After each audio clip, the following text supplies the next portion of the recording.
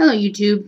So I don't have much time and I want to get this out before my camera gets all wonky weird and my place is a mess because I'm trying to move out. It's a pain in the ass. So something's been on my mind and I want to share it with my atheist, agnostic, secularists, brothers and sisters out there. Can I get a non-amen? Hallelujah.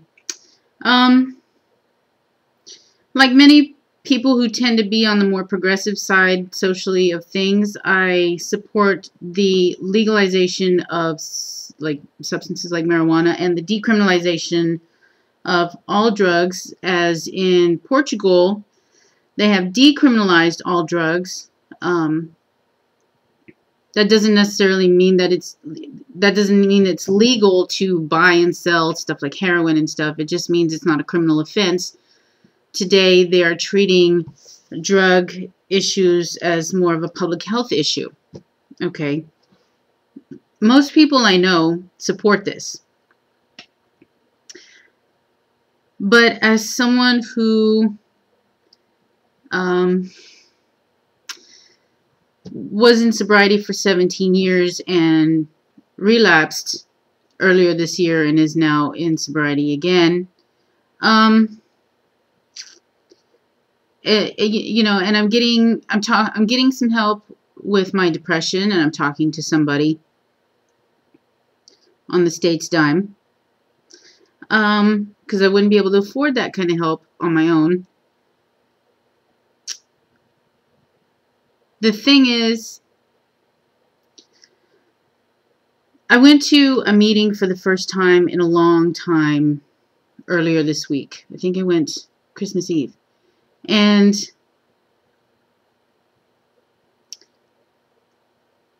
that it's the first meeting that I've been to since I sort of came to the realization that I'm an atheist. And from what I'm finding, you know, even though I live in a red state, I'm finding that there are more atheists around than I would think. But a lot of them, and you know, until I ask them some questions, a lot of them don't even realize they're atheists. So I'm kind of more atheist than the people who are atheists around me. I don't think I call myself militant atheist, but I think some of these people might look at me and what I know about atheism, thanks to a lot of you, and I've got a good education here on YouTube, might think that I'm kind of, I mean, I have strong opinions about secularism and stuff like that. The meeting I went to was about going to any lengths. And going to any lengths to maintain your sobriety, to get sober, to stay sober, etc. And there was no attempt to mask and that includes belief in a higher power who we're just going to call God and refer to as if it's the Christian God, you know, because that's the society we live in. There was no effort to secularize the tone of the meeting at all. And it made me extremely uncomfortable.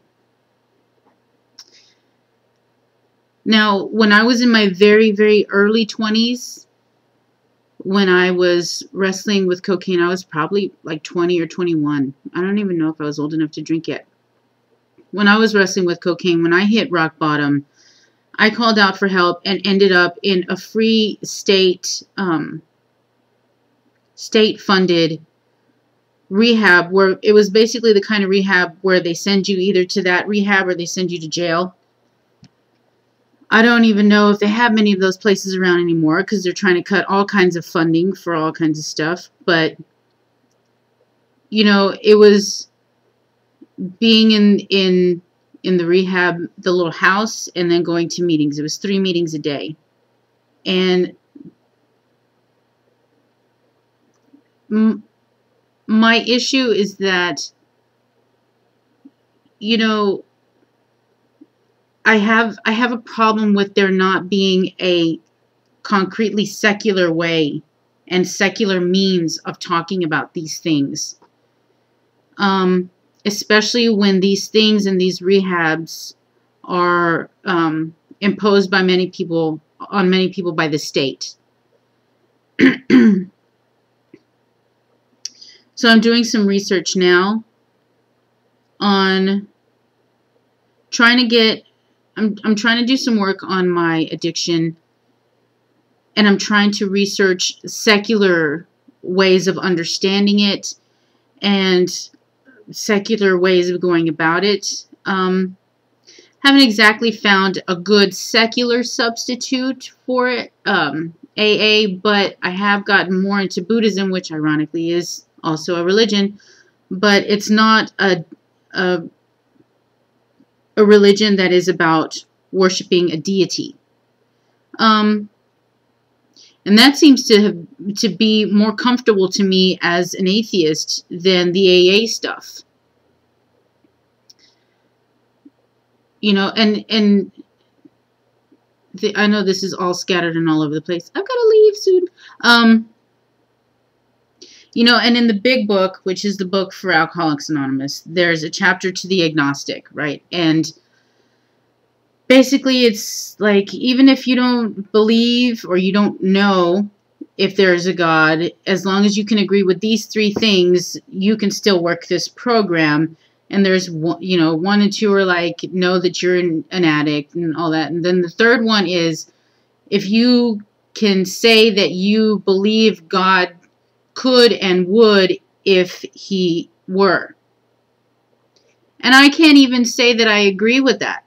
I mean, I don't know why so many theists assume that whatever deity they think created them cares. You know, in my opinion, it seems more realistic that if a deity did exist, it's, you know, probably was passing through the universe and stopped off in the planet Earth to take a dump, and that's how we got here, you know, and cares about as much about us as you do when you leave a flush a dump down the toilet. You know, why do they always assume that this deity, you know, cares? It's, I don't know. But, so yeah, so I can't even say I'm on the same page with that. And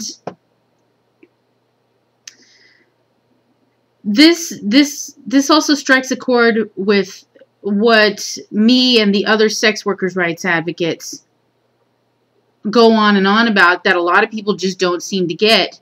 And that is that the rescue industry tends to not be secular. So when they go to places like India intending to rescue, you know, trafficked people who a lot of times are not, a lot of times they're not trafficked. They're just sex workers, and they, you know, riot to escape, and they, you know, go through all kinds of means to escape. They don't want to be rescued. And in a country that is 70% Hindu, they don't want to be rescued by a Christian organization that then wants to put them, like Shared Hope International, in some place far removed where they're working in a leather factory, sweatshop, cutting up what was once what they believed to be their god. You know, cows are sacred in India. And it's these marginalized people being rescued by these groups, and then being almost forcibly, not necessarily forcibly like at the point of a gun, but there's high pressure to convert there. And my argument is that if we did ever, which I don't think that we would in my lifetime, come to a place where as a country we decriminalize all drugs, which I think we should, I think what that's going to do is open the door and for, you know, AA is really the go-to place for help for that, and it's not really a secular thing. And a lot of people find or become Christian or whatever again once they start going to AA, because AA doesn't make it a point to talk about things in a secular fashion. There's these little hints of God talk in there. So eventually, as you begin to get well, or you start to work your program and you get your sobriety more under control, you begin to make the connection through just that being repeated, And even the last step, having had a spiritual awakening, yada, yada, yada. I think that as a country, when dealing with addicts, we need to find more secular ways to deal with addiction. I think we need to weed out the God talk even more.